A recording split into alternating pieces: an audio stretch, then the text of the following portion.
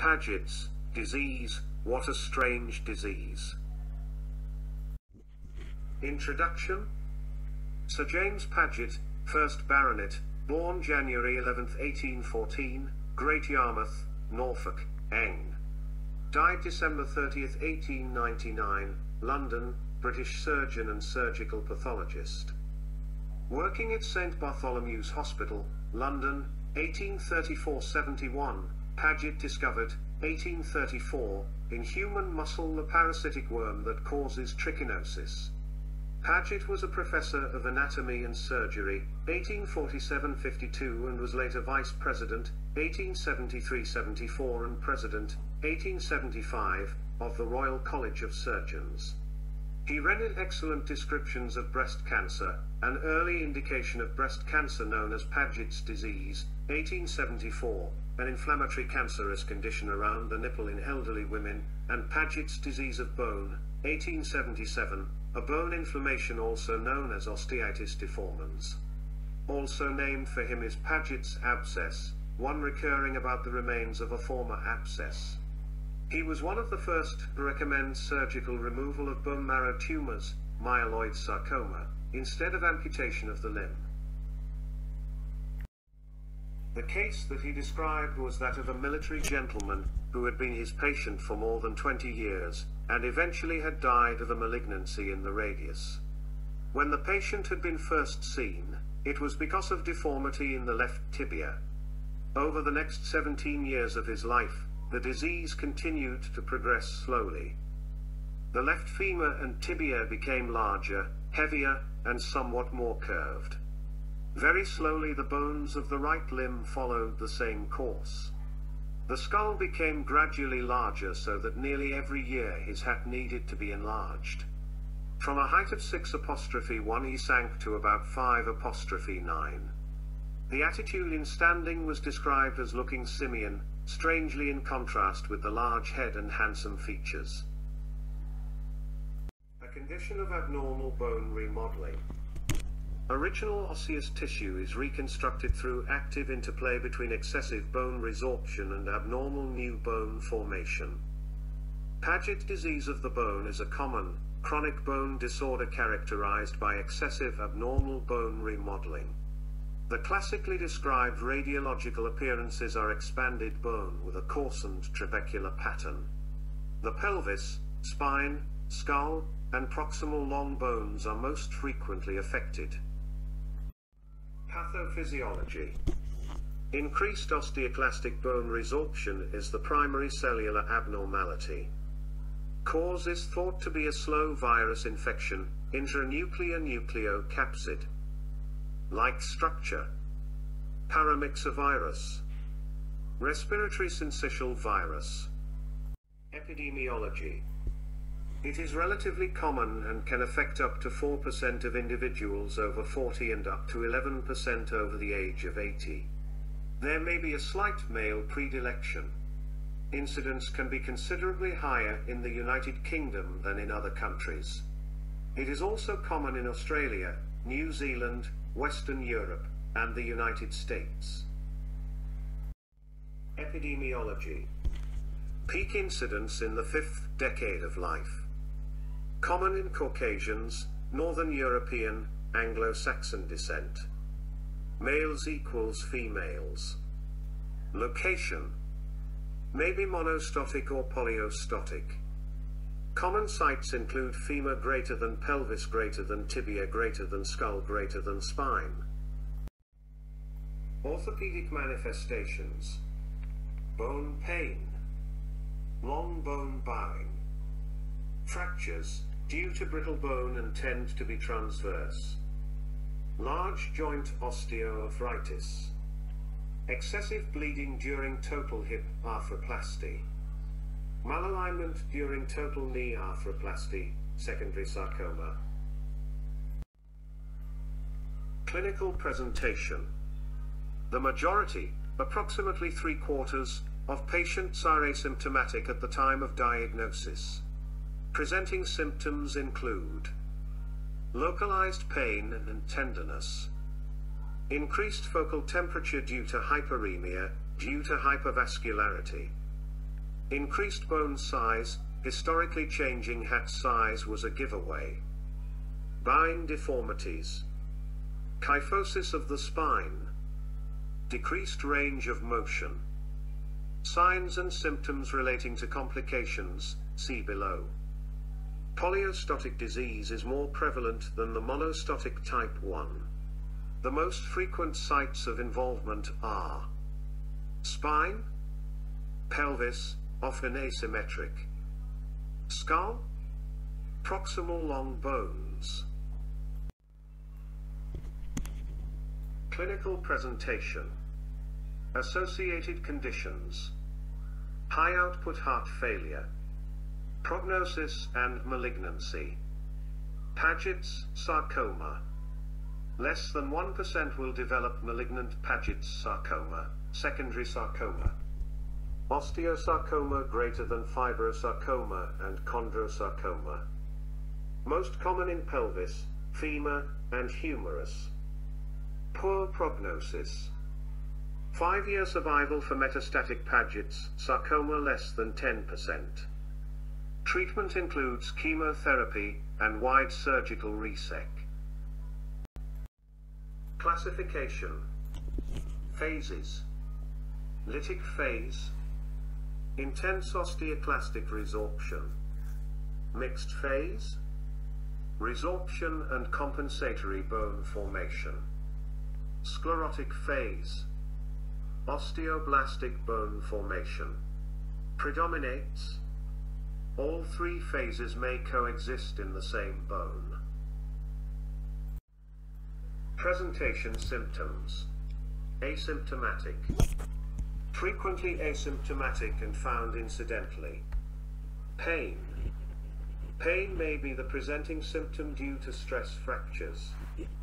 Increased vascularity and warmth. New intense pain and swelling.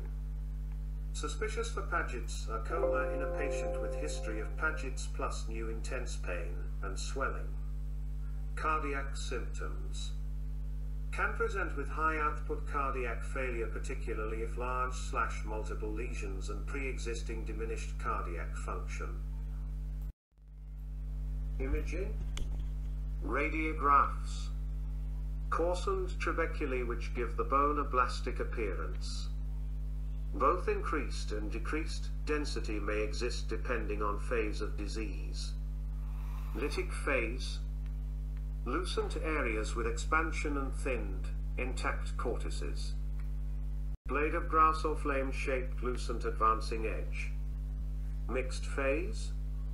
Combination of lysis plus sclerosis with coarsened trabeculae.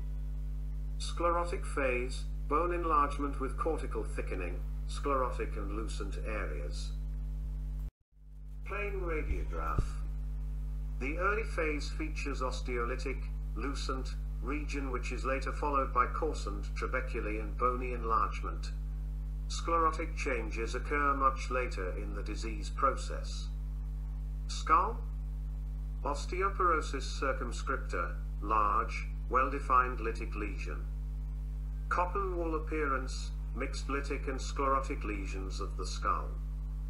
Diploic widening, both inner and outer calvareal tables are involved, with the former usually more extensively affected. Tam-O'Shanter sign, frontal bone enlargement, with the appearance of the skull falling over the facial bones, like a Tam-O'Shanter hat. Appearance, notice the radiograph. Mixed lytic and sclerotic lesions of the skull. Plain radiograph. The early phase features osteolytic, loosened region which is later followed by coarsened trabeculae and bony enlargement. Sclerotic changes occur much later in the disease process. Skull. Osteoporosis circumscripta, large, well-defined lytic lesion. Cotton wool appearance, mixed lytic and sclerotic lesions of the skull. Diploic widening, both inner and outer calvareal tables are involved, with the former usually more extensively affected. Tam-O'Shanter sign, frontal bone enlargement, with the appearance of the skull falling over the facial bones, like a Tam-O'Shanter hat. Clinical radiograph of a skull. Note the large, circular lytic defect involving the posterior half of the skull. Some patchy osteoblastic reaction in the bone around the defect can also be seen. This lesion, osteoporosis circumscripta, is a relatively common radiologic presentation of Paget's disease. Spine. Picture frame sign. Paget disease of the spine frequently manifests with cortical thickening and sclerosis encasing the vertebral margins, which gives rise to this appearance on radiographs in mixed-phase disease. Squaring of vertebrae. On lateral radiographs, flattening of the normal concavity of the anterior margin of the vertebral body also adds to the rectangular appearance. Vertical trabecular thickening, coarser than the more delicate pattern seen in intraosseous hemangiomas with which it may be confused. Radiograph of the lumbar spine in a 66-year-old man shows enlargement of L4 with coarsening of the trabecular pattern and a margin sclerosis, the so-called picture framing characteristic of Paget's disease. Courtesy of Dr. Alex Norman. Pelvis. Cortical thickening and sclerosis of the iliopectineal and ischiopubic lines. Acetabular protrusion. Enlargement of the pubic rami and ischium. These findings are often asymmetric, and for some reason, are more commonly seen on the right side.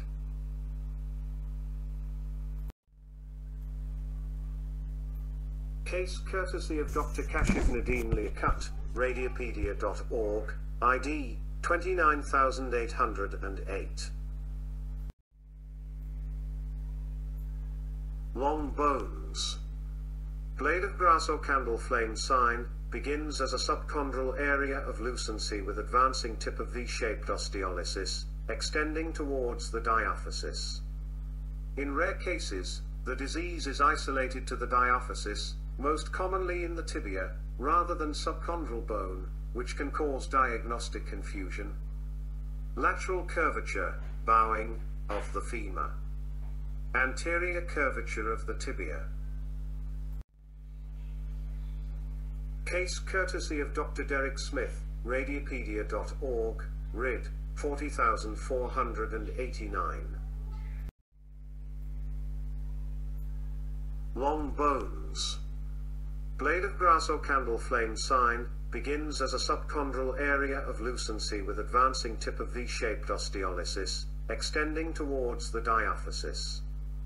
In rare cases, the disease is isolated to the diaphysis, most commonly in the tibia, rather than subchondral bone, which can cause diagnostic confusion. Lateral curvature, bowing, of the femur. Anterior curvature of the tibia.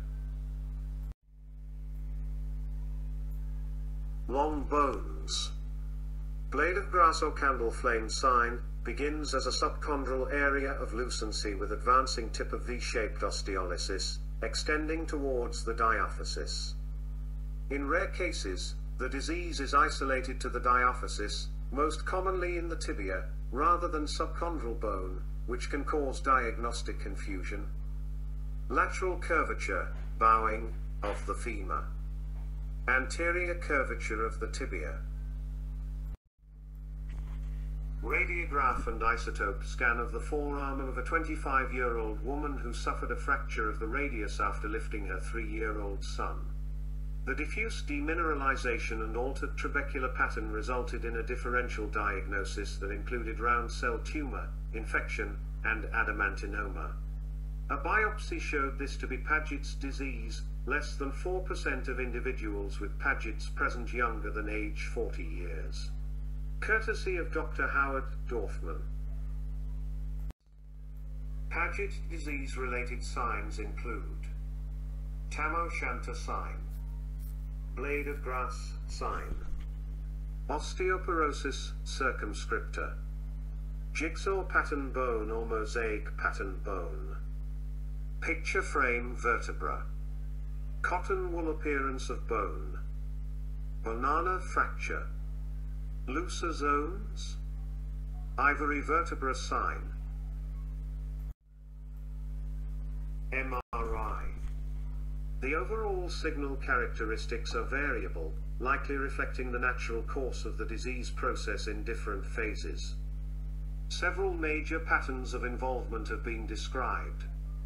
Dominant signal intensity in pagetic bones similar to that of fat, most common pattern and probably corresponds to long-standing disease.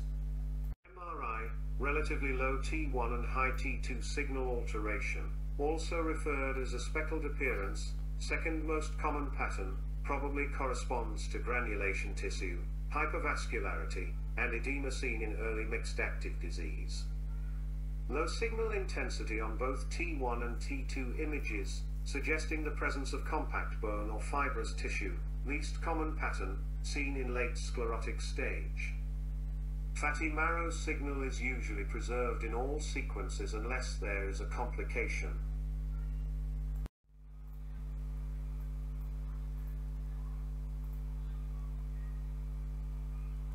Case courtesy of Dr. Chris O'Donnell, Radiopedia.org, Rid. 16811. Bone scintigraphy, TC99MNDP. Highly sensitive but not specific. Traditionally has been said to demonstrate marked increased uptake in all phases of the disease, although in the burnt-out sclerotic quiescent phase uptake may be normal. Case courtesy of Dr. Alexandra Stanislavsky, Radiopedia.org. Bone scintigraphy, TC99MNDP. Highly sensitive but not specific. Traditionally has been said to demonstrate marked increased uptake in all phases of the disease, although in the burnt-out sclerotic quiescent phase uptake may be normal.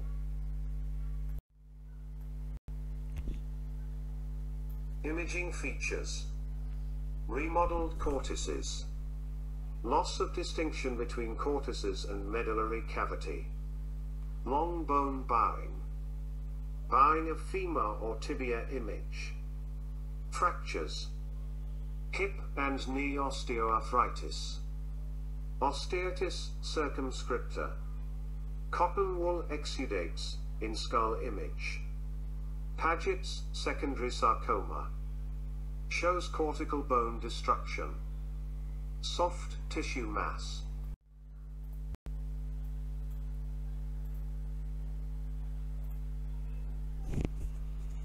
Case courtesy of A. Professor Frank Gaillard, Radiopedia.org, Rid. 2639. MRI. May show lumbar-spinal stenosis. Bone scan image. Accurately marks site of disease. Intensely hot in lytic and mixed phase. Less hot in sclerotic phase. CT scan. Cortical thickening and coarsened trabeculae. Case courtesy of Dr. Alexandra Stanislavsky, Radiopedia.org. MRI.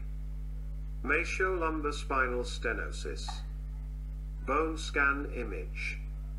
Accurately marks site of disease. Intensely hot in lytic and mixed phase. Less hot in sclerotic phase. CT scan. Cortical thickening and coarsened trabeculae. MRI. May show lumbar-spinal stenosis. Bone scan image. Accurately marks site of disease. Intensely hot in lytic and mixed phase. Less hot in sclerotic phase. CT scan. Cortical thickening and coarsened trabeculae. Case courtesy of Dr. Alexandra Stanislavsky, Radiopedia.org. Laboratory findings: elevated serum ALP, elevated urinary collagen crosslinks, elevated urinary hydroxyproline, collagen breakdown marker, increased urinary N-telepeptide, alpha-C telepeptide, and deoxypyridinoline. Normal calcium levels. Differential diagnosis. For skull lesions, consider hyperostosis frontalis interna, thickening of the internal table of the frontal bone. Fibrous dysplasia. Different age group. Fibrous dysplasia usually affects the outer table more prominently. For spinal lesions, consider vertebral hemangioma, usually finer trabecular markings in hemangioma than Paget-related changes.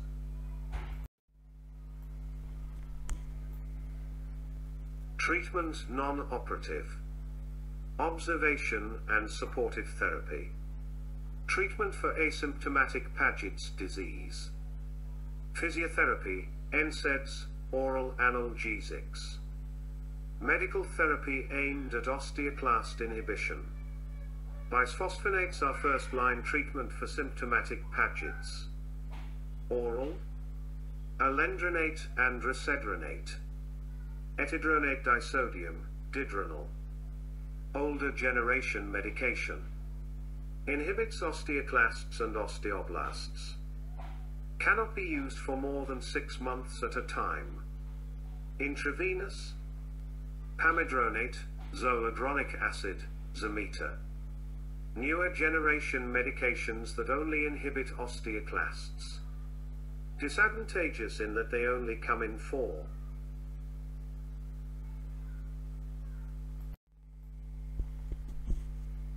Treatment. Calcitonin are second line, after bisphosphonates.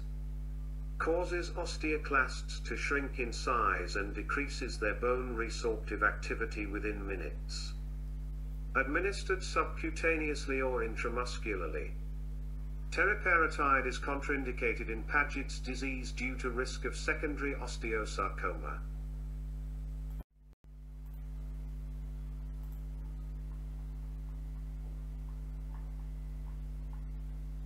Operative treatment. Total hip/knee arthroplasty. Indications. Affected patients with degenerative joint disease. Technique. Treat Paget's with pharmacologic agents prior to arthroplasty to reduce bleeding. Outcomes. Greater incidence of suboptimal alignment secondary to pagetoid bone. The most common complications include malalignment with knee arthroplasty, bleeding with hip arthroplasty. Operative treatment. Metaphyseal osteotomy and plate fixation. Indications. Fractures through pathologic bowing of long bones. Impending pathologic fracture of long bone with bowing. Complications of the disease. Osseous weakening resulting in deformity and pathological fractures. Increased risk of osteoarthritis. Hearing loss. Sensorineural hearing loss. Compression of the vestibulocochlear nerve in the internal auditory canal. Loss of bone mineral density of the cochlear capsule. Conductive hearing loss. Fixation of the middle ear ossicles.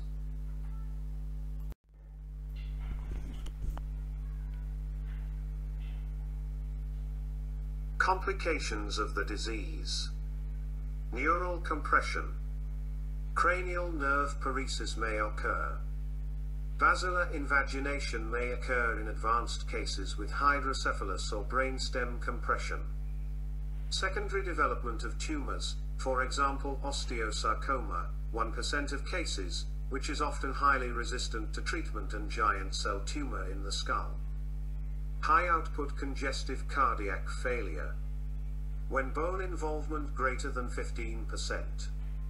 Rapid bone formation/resorption can lead to left to right shunting and decreased peripheral resistance. Complications of the disease. Hyperparathyroidism, (10%). Extramedullary hematopoiesis. I would like to thank Professor Ahmed Turan Aden, whom contributed my orthopedic oncology knowledge and changed my life.